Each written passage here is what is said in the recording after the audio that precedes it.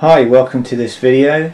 My name's Ashley Davis and most of you will know me from the websites T-Rex Tuning and Heli Tuning. What I'm doing today is putting together a video for OptiPower.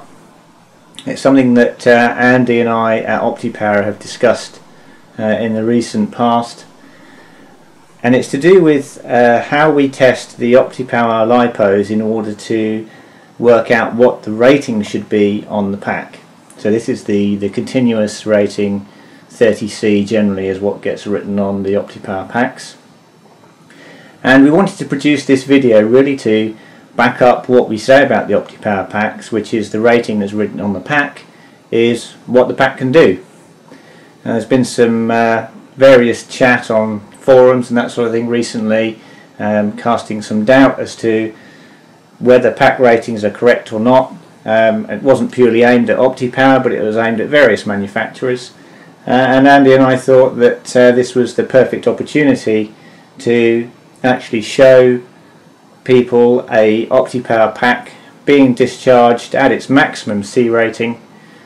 I'm going to try and do this as one continuous shoot once I've done this introduction, so you can see the whole thing going on. You can see the graphs being generated.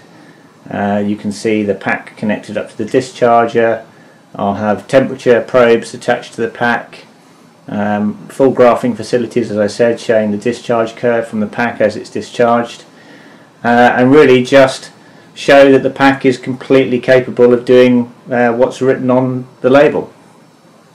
So just to explain what we're looking at here, what you're looking at is a 2 kilowatt discharge rig. This is the CBA3 test system, but normally when you buy a CBA3 you would get this little device over here. Let me just point it out. This is the CBA3, this little thing here, and it's not really very capable of doing high discharges, certainly not at the kind of amperage levels that we're going to do today. I'm going to be well over 100 amps today with this discharge. That little device will do, I don't know, 10-15 amps. Connect it to these amplifiers, and these amplifiers with the huge fans on them to cool down the heat sinks in them are what amplify the CBA up to 20 times its normal discharge capacity, and that will allow me to do a 30C discharge on a 4000 milliamp pack, which is what we're going to do today. So I'm going to put 120 amps through a LiPo from start to finish, continuous discharge at 120 amps, and that will all be recorded on the computer screen here, where I'll have the CBA3 running its analyzer software, which will be graphing what's going on with the pack, how the pack is handling the discharge, and then at the end, when it's completed and we've looked at the discharge curve, we'll then have a closer look at the pack just to show that there's no puffing, and that the pack is still perfectly serviceable and able to be used, charged and reused again. Okay, so that's the introduction. What I'll do next is connect up the pack, and I'll show you that. How it's connected up. We'll sit the temperature probe under the pack to measure the temperature of the pack, and then we'll kick off the discharge and see how we go. Okay, so here I have my pack ready to be connected to the discharger, and what I've just done here is put it next to a OptiPower 6S 5000 pack, just for a size comparison, just as verification that this isn't, some oversized pack, or it's not the capacity stated on it. This pack doesn't come with the OptiPower label on it because this is one of my test packs that I use for the independent testing. Just to give you another example of that, I've got another pack here. This is a 1300 30C pack. Recently went through testing, and I believe these are now in the OptiPower range. Again, with just an ordinary label on it to say what it is, and this is the manufacturer's rating written on the pack. And you can see On the 4000 milliamp pack, it does have 30C written on here as the manufacturer rating, and it's my job to verify whether that rating is in fact correct or not. Okay, so I'm going to connect this pack up to the discharger now.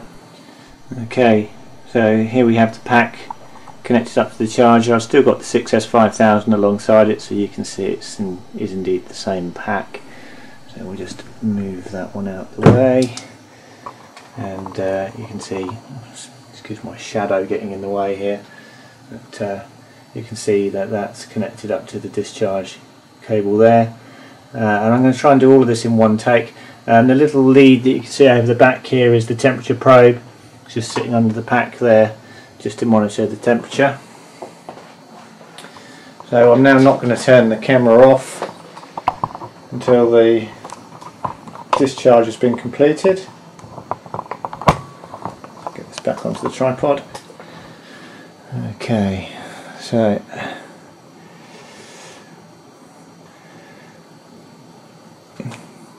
just getting my laptop ready here in the background to do the test. Swirl this round so you can see. Okay. Let's get a bit closer on the screen. Right, so we'll set up a new test. Let's just get in a bit closer so you can read what's going on here. Okay, so we're going to be discharging a 4 amp pack, which is 4 cells. Let's call this an Opti 4000 for the name of the test. We'll discharge down to 3 volts per cell, so our ending voltage will be 12 volts. As you can see, I'm using the full 2 kilowatt capability of the charger, or discharger I should say. The amps will be 120 amps for the entire discharge, which is 30C. I'm going to graph the temperature, and I'm also going to graph the recovery time. What this is going to show is how the temperature continues to climb when the test is completed, and also the voltage recovery on the pack once the discharge amps have been removed. Okay, so that's everything in place. Let's start the discharge now. So we get a warning that this is rather a high discharge and probably beyond what they would recommend for discharging a pack. We're not going to worry about that, we're just going to say yes and get the discharge underway. So if I just get here, you can see the graph. Unfortunately it will get a bit noisy now as the fans spin up on the discharge rig.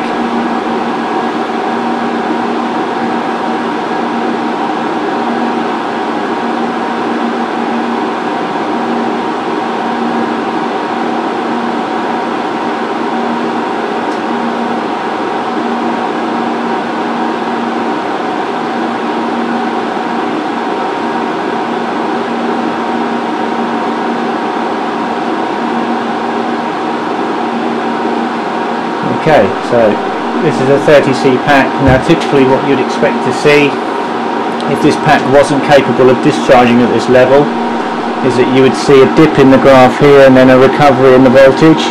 As you can see, that hasn't happened. The curve has come down and then flattened out, which indicates that the pack is not being stressed beyond its capabilities. You can see the temperature climbing nicely there on the discharge, which is pretty much what you would expect for a 30C discharge. This is going to be really giving the pack a hard time. Along the bottom of the graph here, if I can get it in, I'm sorry about that, you can see the amp hours, and if I go over here to the right and zoom in, you can see the number of amps and watts being put through the pack. 120 amps, 1.58 kilowatts, and you can see that we're now coming towards the end of the discharge. Remember, this is 30C, so it's not a very long discharge, and what we'd be hoping for is for the pack to return close to its stated capacity. Now we see the voltage recovery now that the discharge is completed. You can see that the pack recovers quite quickly. And now the temperature will continue to climb now as it measures for a further 1 minute, and we'll see what the overall ending temperature of the pack is. If we look over to the right here, we can see how much capacity the pack returned, and you can see it was 3.8 amp hours at 30C. Now what we would expect is it not to return its full capacity at 30C, but it should return more than 80% of its capacity at its maximum rated discharge for it to be capable of doing that. And that, of course, 3.8 amp hours is well beyond 80% of its overall capacity. You can see our temperature at the end of the test there, 53 degrees C. Well within what you'd expect for a pack at the end of a 30C discharge. Very good temperature control. You wouldn't expect to have any problems with that at the field in terms of thermal runaway or a fire starting. I'll just end the test now, and we'll swivel back across here to where the pack is. So I want to show you the pack now. So what I'm going to do is just unbolt the pack.